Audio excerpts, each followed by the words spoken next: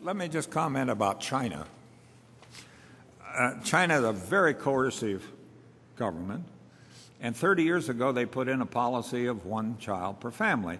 And that has been used very often in this country to say, oh, we can't do the way China did. The reason they gave 30 years ago, the official government justification statement for that policy was something like this: population growth interferes with economic development.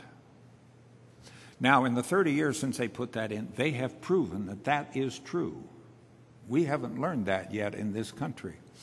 Now, they have another thing that's happened as a result of that. They estimate that they have avoided something like 300 million births in the 30-year period, this very coercive policy. Now, they come to the global warming conferences and say, look, our contribution to reduction of China's contribution to global warming because of these 300 million avoided births, that's more than any of the other countries have done. And it's a little hard to argue with that. So I think we need to recognize that another related problem is China's not a democracy, but democracy cannot overcome overpopulation. And Isaac Asimov said words to this effect, that democracy cannot survive overpopulation. And let me give you an example there.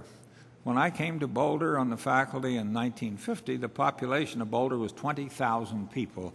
There were 9 members of the city council. Today it's 100,000. There are 9 members of the city council.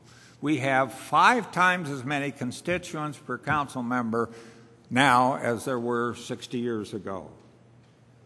Democracy in Boulder today is only 20% of what it was 60 years ago. And by the time our population gets up to the size of the population of China, we'll be no more democratic than they are. Was China really ultimately effective in their coercion? You mentioned coercion. Oh, yes.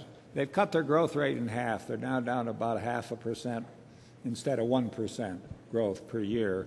But that's still an enormous increase in population. And they have now sort of relaxed it in the countryside where they need labor on the farms. But they're still trying to hold to it in the cities. But so they're still growing. It's still a big problem for them. And India is even a bigger problem.